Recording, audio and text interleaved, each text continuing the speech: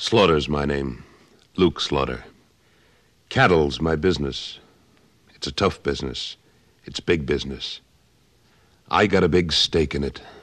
And there's no man west of the Rio Grande big enough to take it from me.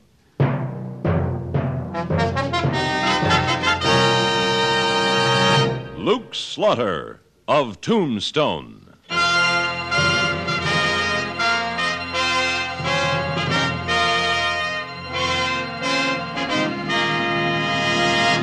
Luke Slaughter of Tombstone, Civil War cavalryman turned Arizona cattleman.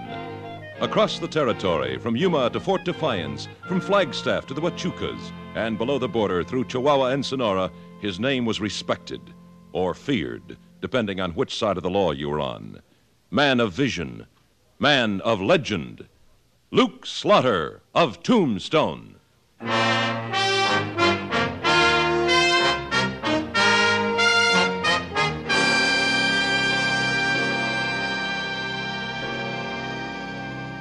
Like a violent storm or an earthquake, you can feel a lynching coming on long before it arrives. And there was lynch in the air that afternoon in Tombstone. Well, if you gents is so uncommon concerned over a few rustlers, why don't you catch 'em same as I do? Hello, Sutton. Afternoon, Slaughter. Yeah, I got me one in jail right now. My boys picked him up red-handed last night. You wanted to see me? Yeah, we may be in for trouble. Listen. There's only one thing good enough for rustlers, I say, and that's hanging. I caught me one, and that's what's going to happen to him. McCardle. I say, huh? Well, looky here. Two stalwarts of the Cattlemen's Association. You gents going to come around to the courthouse and see the fun? What fun, McCardle. What fun? Why, ain't you heard? My wranglers caught a rustler on my spread last night. Caught him red-handed, butchering a yearling. We're going to hang him this afternoon. It's not up to the judge. The judge? Why, this is a plain case of out-and-out law-breaking, and I aim to see justice done. When is the trial? The trial? Oh, yeah. The trial is going to be at 2 o'clock, and all you gents is invited. Come on, everybody, let's go to the trial. See what I mean, Slaughter? Yeah, I do, Sutton. We'd better go to the courthouse and see to it that McCardle doesn't do something we'll all have to answer for.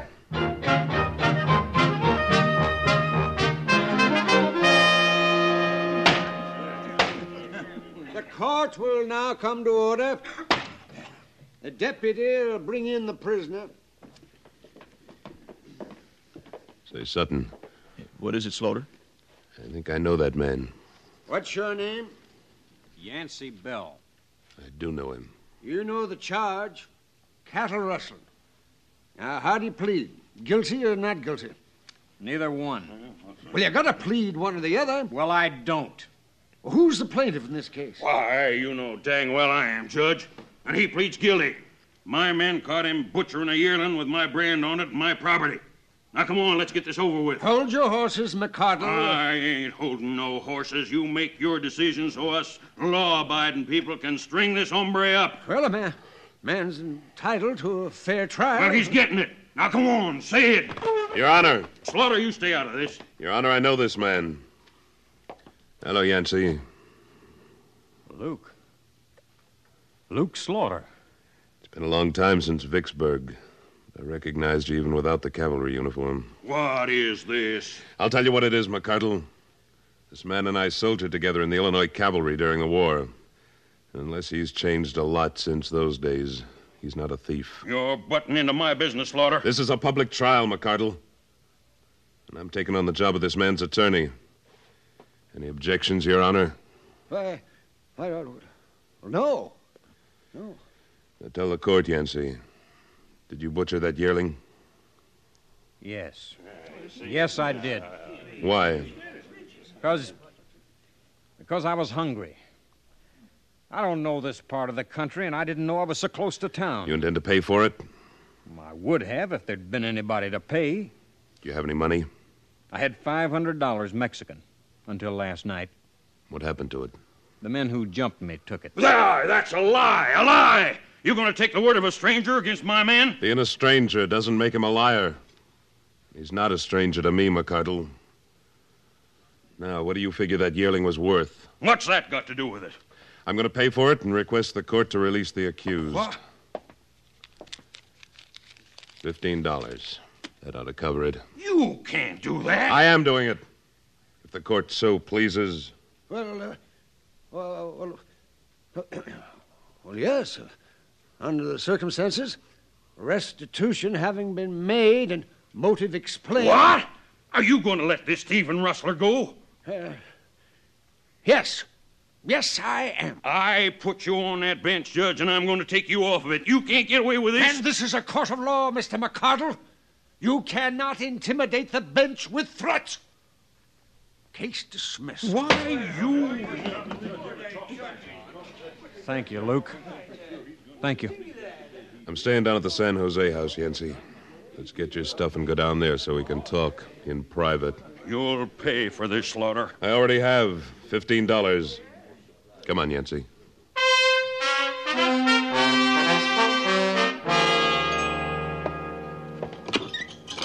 Oh, this feels good. I haven't been on a bed in over 2 weeks. You weren't on a bed for 2 years during the war. Yeah, that's right. You realize it's been nearly 15 years? Yeah. We were kids then, Yancey. Greenhorn kids. What have you been doing since? Went east for a while, New York. Big town was too much for me, though. Finally went home to Quincy a couple of years back, and I got married. That too much for you, too? She died 6 months ago in childbirth. Kid died, too. I'm sorry, Yancey. So that's why I come out here. Starting all over again, you might call it. How about you, Luke? Well, cattle's been my business since the war. Kansas, Texas, Tombstone. You must be mighty big in these parts. That was quite a show you put on in the courtroom. No, you were getting a raw deal. You mind if I take my boots off? Feet are kind of swelled in. No, go ahead. Stretch out. You're welcome to anything I've got till you get organized. That's mighty nice of you, Luke. Especially since I've been cleaned. Yeah, it's the least I could do. I remember a sniper one night about 4 weeks into the siege of Vicksburg, and what you did about him. That's long ago, Luke. Forget it. Man doesn't forget things like that. Hey, you've lost a spur. Yeah, those Jaspers weren't very polite when they jumped me last night. Took 500 Mexican silver, huh? Yep. I aim to get it back, though. Well, I'll handle that for you. You just take it easy. I got some work to do over at the Cattle Association office. Yancey, you aren't leaving anything out on this yearling butchering, are you? When I get ready to lie to you, I'll let you know in advance, Luke. Yeah. Well, you'll get some rest. I'll be back about supper time.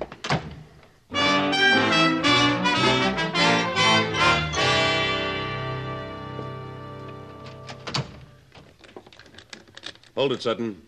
Oh, I was just closing the office. Well, I'll close up later.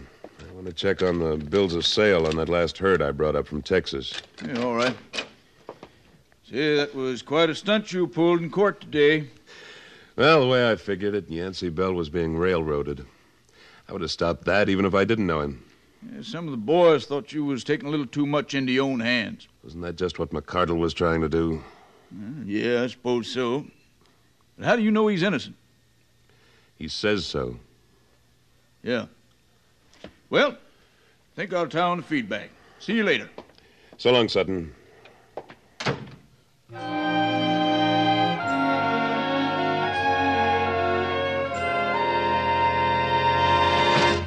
Slaughter! Hey, Slaughter! Slaughter, wake up! Wake up! Oh, Come on Sutton. I must have dozed off. Say, what time is it anyway? Time? Why, it's almost 8 o'clock. 8 o'clock.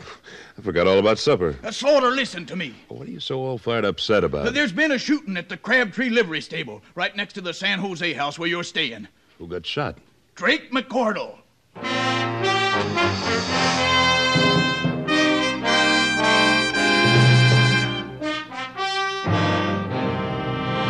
In a moment, Luke Slaughter of Tombstone returns.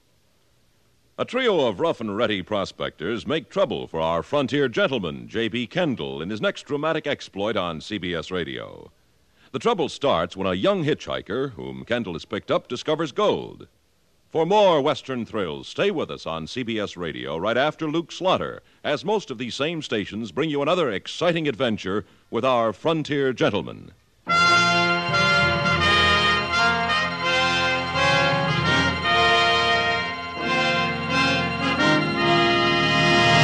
And now, Act Two of William N. Robson's production of Luke Slaughter of Tombstone.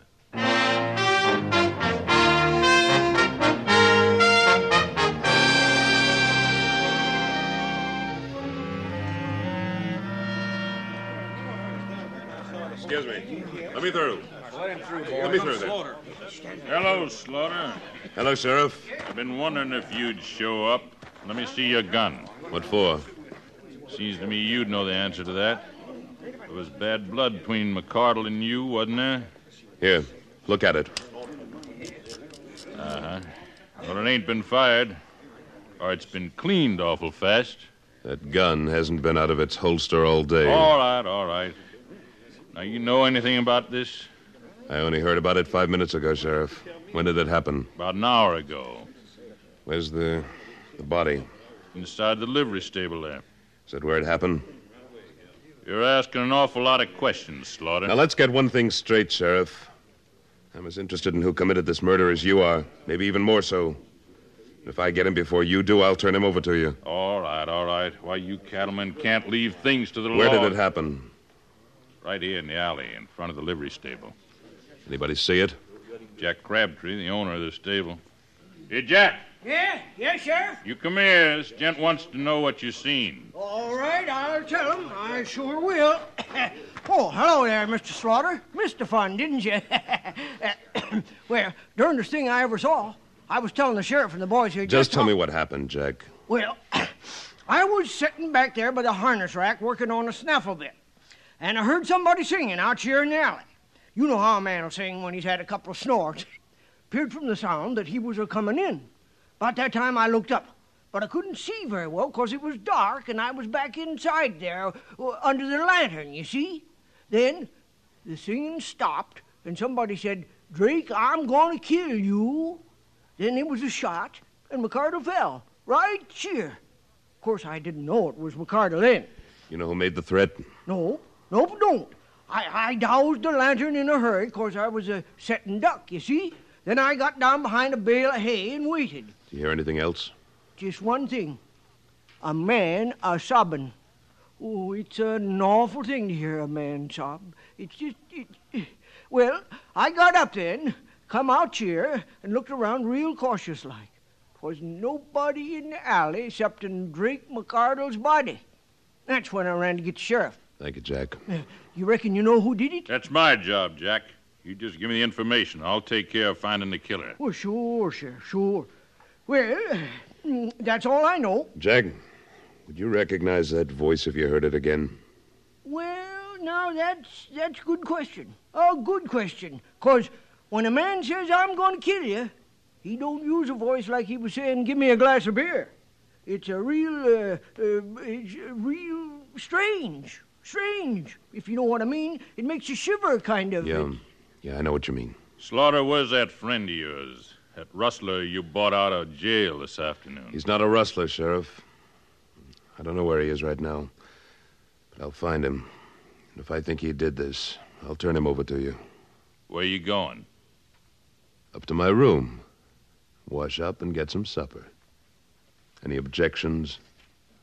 Don't try to leave town. Don't worry.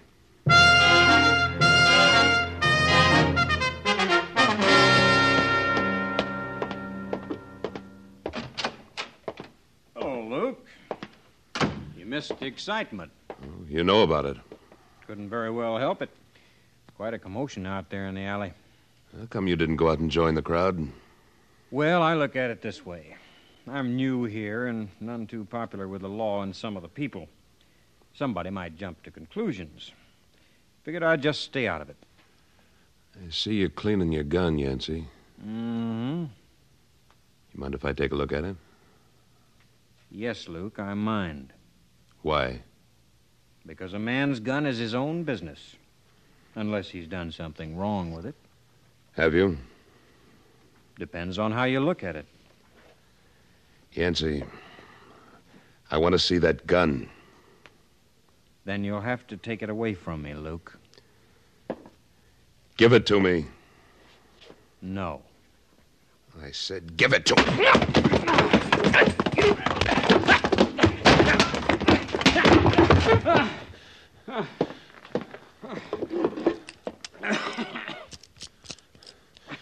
This gun's been fired recently, Yancey. I didn't say it hadn't. Did you kill Drake McCardle? It isn't the question you're asking, Luke. It's the way you're asking it. I'm not going to answer you. I'm trying to help you, Yancey. I'm trying to help you. Then you'll have to find some other way to do it. I told you, when I get ready to lie, I'll let you know in advance. You crazy fool.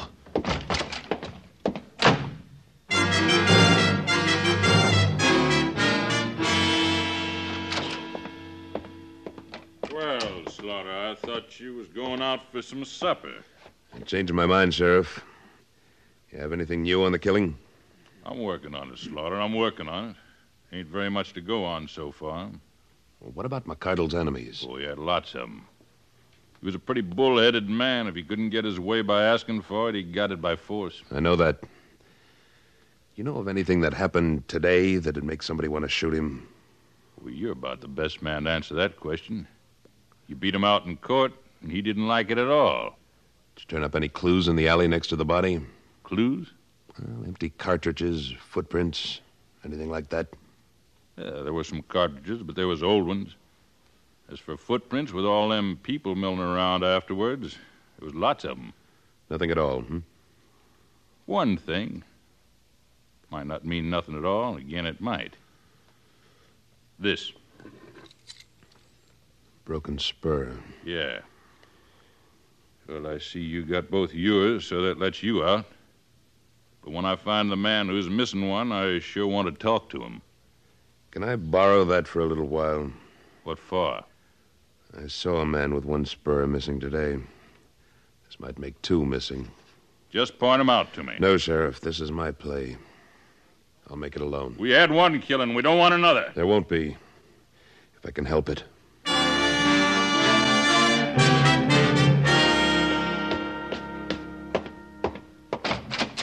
Yancey! Yancey! Now, what?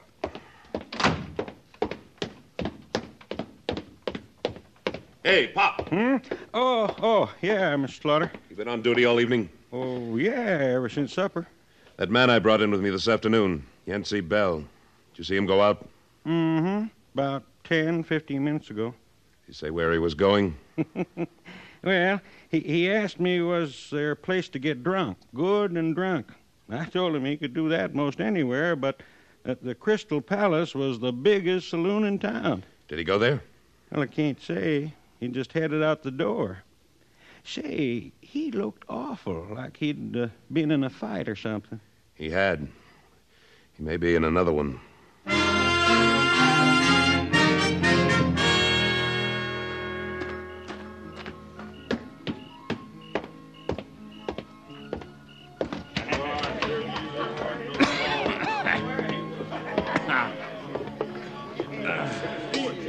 Where'd you get the money to buy that liquor, Yancey? Hello, Luke. Have a drink. Where'd you get the money? I got it. Where? From the people who owed it to me. Here, help yourself. Did you take it by force? You might say that. But it was mine in the first place. Let me see your spurs, Yancey. Spurs? What for? Just let me look. Sure. You were missing one this afternoon. Now you're missing two. Sure am. Does that one fit where the left one's broken off? Can't tell without trying, can we? Let's see. Yeah, it fits. Where'd you find it? In the alley, back of the San Jose house, near Drake McCardle's body. I guess it must have broken off there. Then you were in the alley. Luke, it's customary for a man to put his horse up at the stable nearest to his hotel. Sure, I was in that alley. Yancey, let me have your gun. I'm going to turn you over to the sheriff. You're going too far, Luke. A man's entitled to his privacy and his pride, and you're going too far. I'm taking you in. No, you're not. Drop your gun belt, Yancey. I'm warning you, Luke. I'll shoot. Now make your play. You want to know who killed McCardle? I'll tell you who killed him. It's the judge. Drunkard and a hoot owl. You can't push a man around forever, I told him. A man's got some rights. A man can be pushed so far, and then I did his dirty work for him. I was covering up for his rustling. And the first decent thing I do, letting that fellow off, he has his riders jump me and beat me. I told him, I said to him, Drake, I'm going to kill you. And he didn't think I could do it. But I did. I did it. Just like this. He was mean, and he deserved it. I didn't. Easy, Judge. It's all over now. I'll take him slow. All right, Sheriff. Come on, Judge. Yancey, Yeah, Luke? I made a mistake. A man can't always be right, Luke. I understand. Thanks. Now, about my gun and this money. No, you don't have to tell me. Like you said, a man's entitled to his privacy. I want to tell you. I was out east of town late this afternoon practicing on rattlesnakes when one of the hands that jumped me last night came along. I guess I got a little mad. He had $20 on him, so I took that on deposit. Why were you practicing shooting? Because no man living can call me a cattle rustler. If the judge hadn't gotten him first, I'd have killed McCardle. Was it that important to you? Pride's a real funny thing, Luke. I guess I don't have to tell you that. No, I guess not. Can I buy you a drink, Yancey? Now, that would make me right happy, Luke. And then I'm going to buy you one.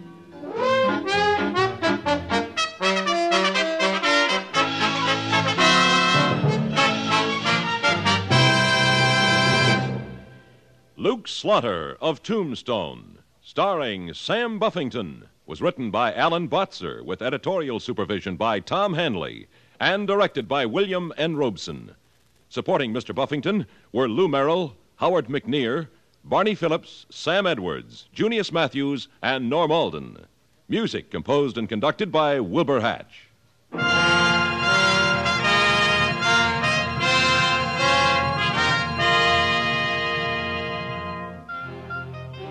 Next week at this time, we return with... Slaughter's the name. Luke Slaughter. When we meet up again, you can call me that. Luke Slaughter. Now stay tuned for Frontier Gentlemen, which follows immediately over most of these same stations. This is the CBS Radio Network.